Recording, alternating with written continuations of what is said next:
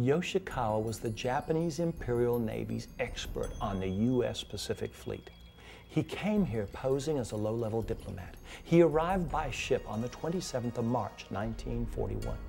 He took his job and he stayed at the consulate itself in Nu'uanu Valley here just above downtown Honolulu. He was given $600. That was his budget for his espionage activities here on the island.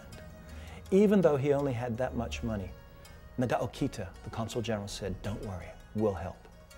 Nobody but Nagao Kita knew his real mission here on the island. Every day he would make his way down to Pearl Harbor to see what he could see. Sometimes he would rent light aircraft and take sightseeing tours over the island of Oahu, not only looking in the direction of Pearl Harbor as he made his approach to land, but he could easily see what was available and what was being done in our military installations all over Oahu.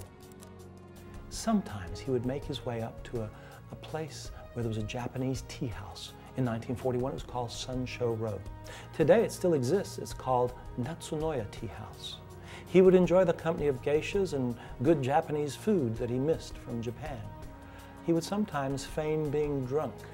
That way, the mama-san said, "Don't worry, you can stay here overnight." And he would, to observe Pearl Harbor from his perch high in the hills above.